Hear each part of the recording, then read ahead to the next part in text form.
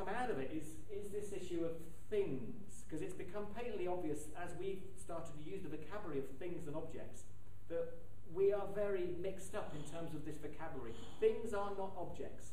Heidegger, and for better or worse with Heidegger talks about the old High German word thing means a gathering, specifically a gathering to deliberate on a matter and a discussion, a contested matter. So a thing might not be a material artifact.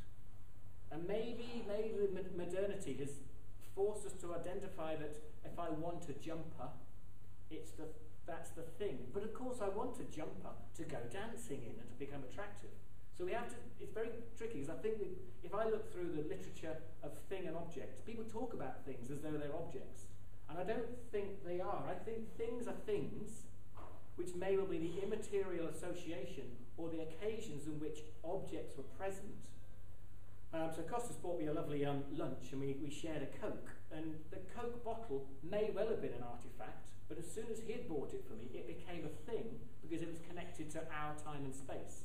The other Coca-Cola bottles in the chiller were still objects.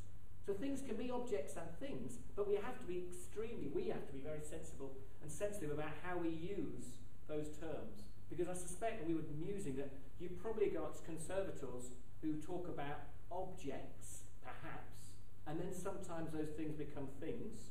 And you might have curators who want to talk about things and then put them in the store and they become objects. And probably museums, your audiences, and everybody, the directors through, don't know consensually if your things are things and when those things are just objects. Because increasing the database surrounding that, which is already on Flickr, it's already on Google, are constituting as much voice to make as an instance of that thing, as well as the object itself. So as I begin to close then, looking at what that might mean is that if everything is everywhere all the time, then you don't know what is your object or thing. And in fact, you're going to have to start adding firewalls to all of your things to try and retain some personal relationship with it. So I'm not sure what that white shoe was. I know what that is. That's a tent. It used to be a carriage clock. It's not anymore. That's been tagged with the memories of Tracy Emin's tent. Because Tracy Emin's tent was lost in the Saatchi fire in the East End of London. But it exists. I've searched the web, it definitely exists. I took my second year students to it in the Sensation show, and I remember them walking in, crawling in, thinking, hey, it's a tent, great. And then finding out that Tracy Emin had sewed all the people that she'd shagged, excuse the phrase, in that tent and sewed it into it. So they came out all dirty, and it was great. Really fond memories. So the thing definitely exists. It's a thing. It doesn't exist materially, though. It just doesn't. So maybe that thing can be a tent. Because actually, in this context, maybe it can be repossessed. And possessions aren't what you think they are in terms of keeping things to you. Actually, possessions are absolutely open now. And it might be with assuming this technology just portray, not according to IBM's story, but how museums are beginning to open up objects. You're going to find that all of these things will be possessed. Excuse the terrible closure. But possessions aren't what you think they are. Possessions perhaps could be better using a ghost metaphor for ubiquity, because it begins to explore contested spaces.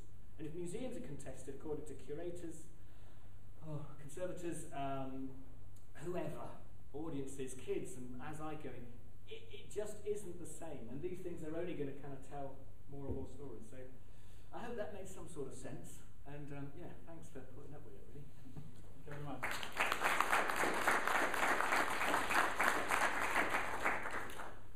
Right, I think, the drinks are already there.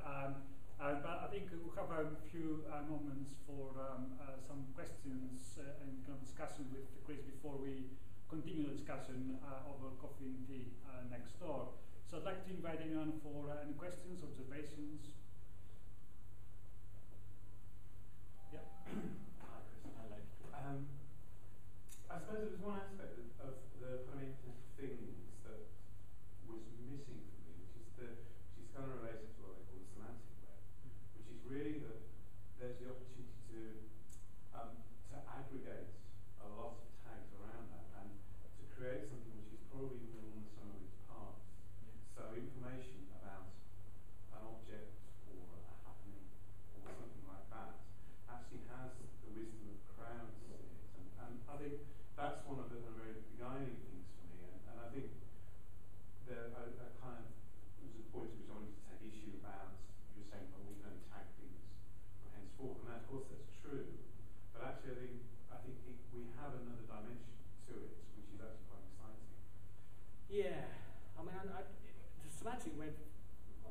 history with it is that it grew out of a search for consensual meaning. But what they do, the engines look for consistency, aggregation toward, and what actually that seemed to me when we were doing some work on it, that's what the top 40 charts do though. Unfortunately, whatever is number one will stay at number one because more people listen to the number one and then buy the number one. And what it means is the thing that's more interesting at the vinyl shop round the corner, or the very small thing that just makes 39, won't be played as much because it won't score as highly in the Google aggregate. So I take sometimes consensual, looking at Flickr trends. You see things move in, particularly when they become political, that you want to listen to and find difference when you listen to Radio 4 and then you listen to a local report. So I agree it helps us move toward, but sometimes some of those engines are also funded and sponsored. So I suppose as an artist, it's also trying to find, again, the consensual is sometimes useful and sometimes it's not, and trying to find a disruption to that unlock different people. And we work with the TSB, and they still genuinely struggle with, let's engage the people. And it still feels like they can just scoop them up with the right thing and carry them along on a wave of GDP PLC. And I'm not sure that's what we ever wanted the web to do, because I don't think we all know where we're going. I think part of this is an underlying critique of some of the databases that also... I think there are some other more interesting examples. Yeah. No, it's good, I'm sure. For me, it's all about time. And I don't find any critiques of temporality. All I find the spatial turn, which implicitly is part temporal, but I still think the databases are still chronological. We're writing, do some work with the community in Wester Hales and trying to write some delete functions for them on databases.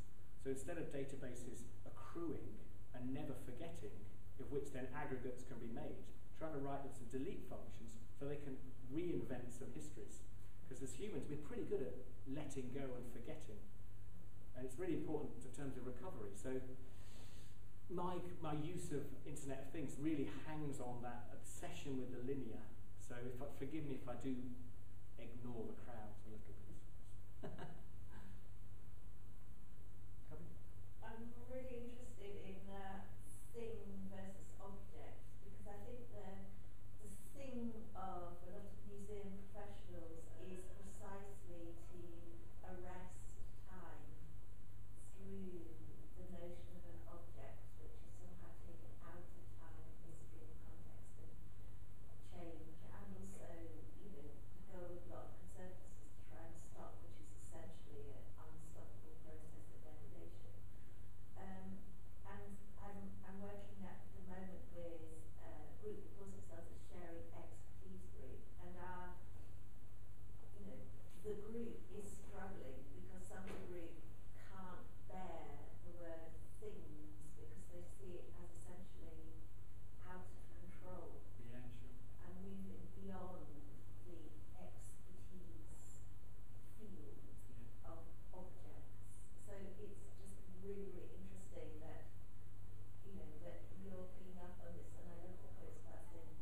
I don't want to ramble. No, I'm with you. Offer you that reflection that I think a lot of museum people really want their thing, their parliament, their judiciary to be, let's make this an object and take it out of its history. So I love the way that you're talking about 650 social history museums.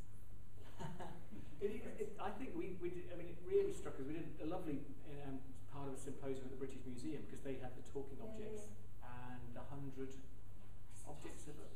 Oh, very good. But was it 100 objects, the world in 100 objects? Yeah. And again, their vocabulary of, I think conceptually, a really fascinating project there, but they don't delineate between thing and object. All the slides just mashed it up, and it became, when obviously there were radio programs, podcasts, but then they were also material artifacts.